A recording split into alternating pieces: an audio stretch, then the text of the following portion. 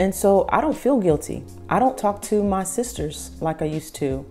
I don't talk to a lot of people on one side of my family like I used to, and I don't feel guilty about that. For what? This is my life. I'm choosing to live my life the way that I want to live my life. And sometimes you may be dealing with people that have tried to control you. I've dealt with that. I'm talking about blood, close. And when I decided you cannot control me anymore, I'm not going to walk around on eggshells with you anymore. Once I said that, we haven't spoken to this day. Not like that. You know, I don't. And I don't feel guilty about any of it. For what? I don't have to love anybody. Did you know that? Family is not everything, part 2. On the last video, a viewer commented and I thought it was amazing. And they said, my family is okay. And I love that they posted that because not everybody has killers, murderers, rapists, sexual molesters, alcoholics, abusers, and beaters in their family and have committed crimes against their own family in that way. There are other crimes that are just as, toxic and painful, such as gossiping, talking about each other behind each other's back. So in this video, we're going to talk about if your family is just okay, and also the guilt of walking away if you had to run away, move away, and dealing with the shame if you're dealing with that. So number 1, your family is okay. Your family just talks about each other behind each other's back. Why did she marry him? And why did they have kids together? Yet they always want you to bring the kids over. Why she go vegan? But they always want your recipes and they want to know how to make the smoothies you make online. Okay. They talk about, oh, she started another business, yet they want your business ideas and claim them for themselves. Okay. So that is just as painful and hurtful, or the ones that just don't show up. They don't show up for your weddings, your births, and those monumental times in your life, graduations that you have even as an adult. Those things are also hurtful and painful. Those things are also a part of reasons why you move away and you walk away from family. And here's one. I have a family member that I don't talk to anymore like that, but when I would, the first thing that would come out of their mouth is something negative, either about themselves or about somebody else. It's like as soon as I say, how are you doing? Girl, I didn't fell off the truck and broke all my toes. It's always something, or you heard about, it's always something like that. And so if you want to move away from that, there's nothing wrong with you, even if they are blood family members. People talk about Jeffrey, what's his name? The one who used to eat people. What was his name? Jeffrey Dahmer. Yes. So, let's just take him. I'm sure he had cousins, uncles, aunts. He was born from 2 people. So there had to be some other relatives. Let's just say he did, right? And he was Uncle Jeffrey. And, we got to go to Uncle Jeffrey's house. That is your uncle. Why are we going over there? Why? Look what he does. Take anybody in society who has done something crazy, and with all sensitivity, Adolf Hitler, or just anybody that has done something. Well, that is your grandpa Adolf. We going over there. We gonna have to visit. We gotta go over. No, we don't. Absolutely, we do not. If I knew I had a pedophile in my family that was really, really like close, like blood, like an uncle or something like that, we're not going over there. He's not gonna be around my children. Okay, so we have to get away from this guilt of feeling like we have to be a part of something. Listen, here's the thing. Number 1, these people are just people. This is what's going to help you navigate through this and heal through it. Realize that whoever it is, your uncle, aunt, cousin, they're just people. Jeffrey, all of them, they're just people, and they are related to somebody. Somebody's their cousin, somebody's their uncle, somebody's their, relative. They are just people. And whatever they've done to you, if somebody else had done it in another situation, you'd have something to say about it. Why give this person an excuse or a pass because they're blood? And like I said, because we came out the same twat. That's the female version, of the most clean thing I can say. Or because our parents came out the same twat, making us cousins, I have to give you a pass. I absolutely do not.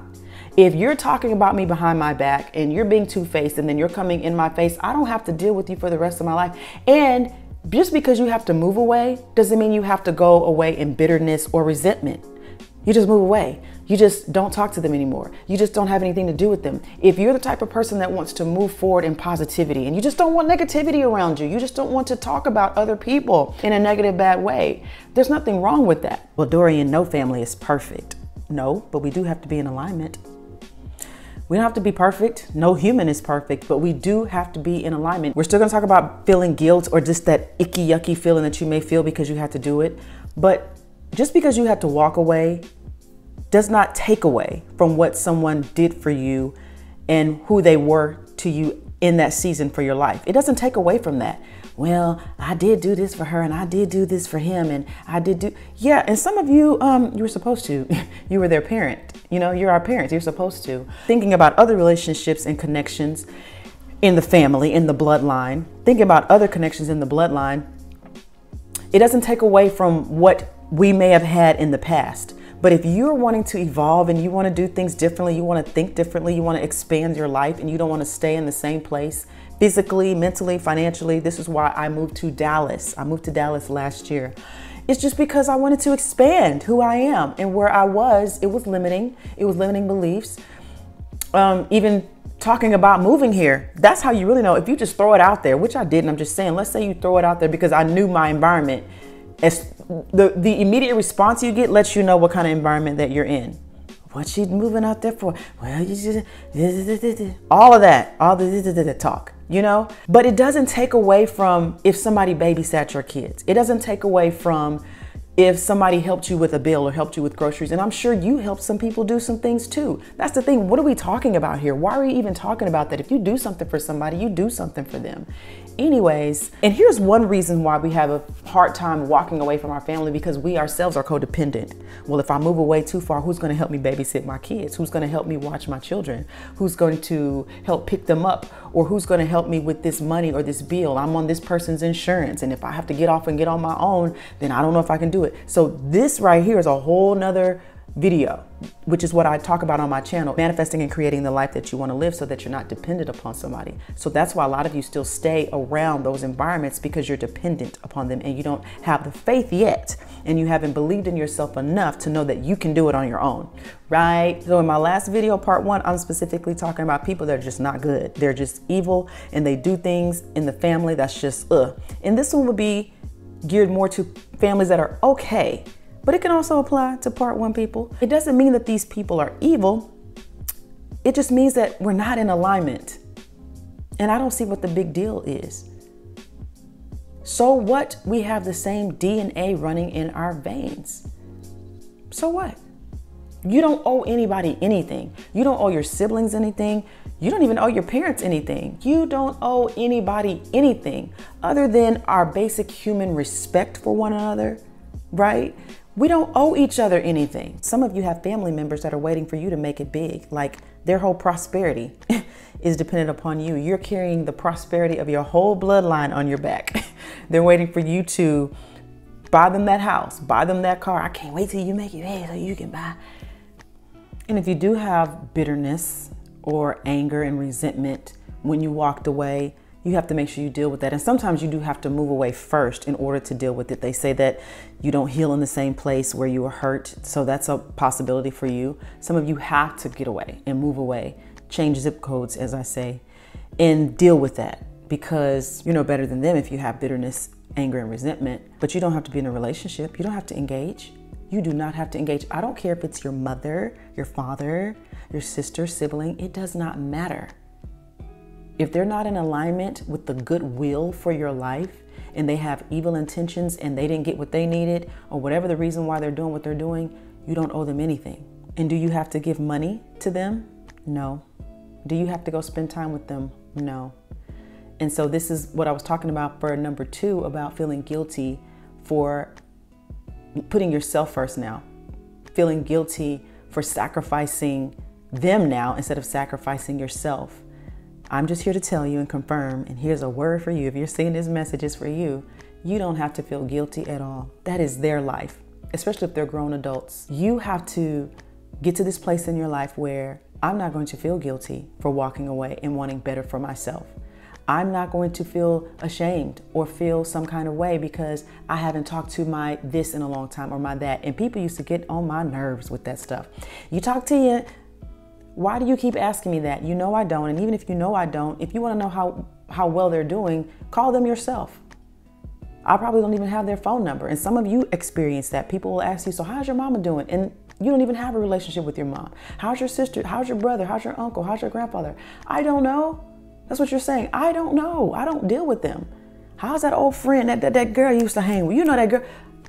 You know, some of you are set apart to do some great things. And even if you're not meant to have a great platform, be some great influencer or on a stage somewhere, you still have a sphere of influence right where you are, and it's just as great. And being around limited believing people, which most of the time is your family because that's how you were raised, and your culture and your tradition, you have to set yourself apart. I've heard celebrities say all the time, that's why we moved to LA. That's why they move out of their small hometowns. And not every small hometown is toxic and bad. There are some cute little ones, you know what I'm saying, that are very positive and uplifting and very supportive. But you know, some of you are set apart to do some different things, and you cannot be around those mindsets. That's all it is. And I don't feel guilty about any of it. For what? They didn't feel guilty about treating me like, I'm just gonna put it out there. They didn't feel guilty about some of the stuff that they said and did. So what am I gonna feel guilty for? Because I'm choosing to live the life I wanna live. And if they did, they haven't come to me and apologized authentically. So it is what it is. And sometimes it's just the mindsets that people have. You don't want to be around that. You don't want to think like that. I have a whole new mindset of positivity all the time, increase all the time, abundance all the time. And most of my bloodline does not think like that. I don't believe that you have to just suffer every single day. And I already told God, Spirit, Universe, maybe 4 or 5 years ago, I said, listen, if life is going to be like this, I don't want to be here. I need you to take me out now. Take me out and take my kids with me so they don't have to stay here and suffer. I'm dead serious. And that's when I got on this path of changing my mind and changing my thoughts consistently. And you know, you don't have to love anybody. Did you know that? I've learned that. You don't have to love anybody. It doesn't mean that you have to hate them, but I don't have to give my love to anybody I don't want to give my love to. You know, even my kids, they don't have to love me. They have to respect me, especially if they're living in my house and they're dependent upon me financially. But they don't have to love me. If you don't love me, you don't like me, that's fine. But you will respect me. And so I don't have to give my love to anybody. I don't. Well, you're supposed to love everybody, supposed to love. No, I don't. I don't. We can agree to disagree. I do not, especially if those people are not reciprocating. I'm just here to tell you, you're okay. You're okay. If you don't deal with your blood family, you're okay. I remember when my dad died, I had a couple of cousins helping me out at the end when it was really getting tough and he was getting ready to go. But there was also another lady, and she was white, who stepped up and was more like family to me than blood relatives. So family, it's relative. Family is who I say is family. You know, you can choose your friends, but you can't choose your family is a lie. Yes, I can choose my family because I choose how family is defined. Find your soul purpose, and that will tell you what family is and who your family is. And sometimes you still will talk to blood relatives. This is not a campaign of anti-family. It's just period. If they're not in alignment with who you are and who you want to be, you don't have to deal with them.